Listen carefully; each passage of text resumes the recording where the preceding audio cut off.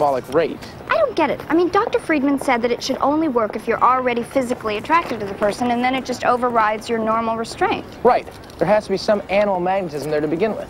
All this substance does is inhibit that part of the brain which acts as an intellectual defense mechanism, leaving the person helpless to control themselves. But that would mean that I found you... Here you go. Clark, you were sprayed. How come you didn't fall for me? I guess I'm just not attracted to you, Lois. Liar, you are so attracted to me. I guess not. Guess so. Guess not. Guess so.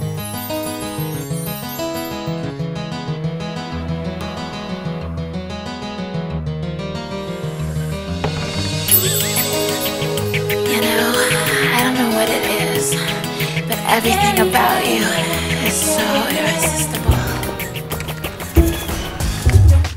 Clark? Just a sec, Lois.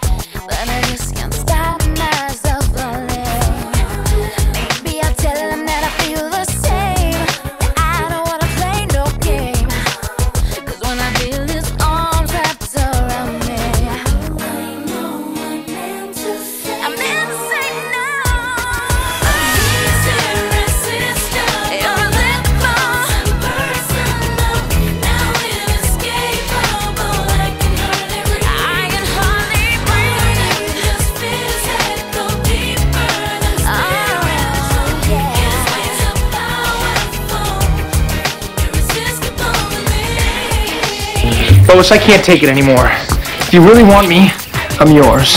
Clark? Have you lost your mind? Oh my. Or have I lost mine?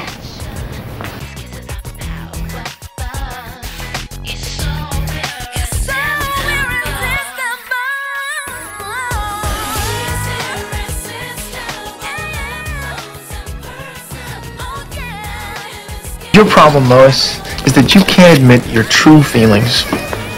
That's ridiculous. All right.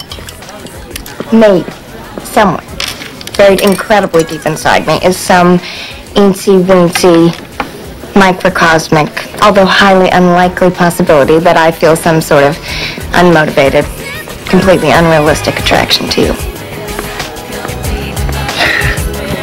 Just as long as you're being honest with yourself, Lois.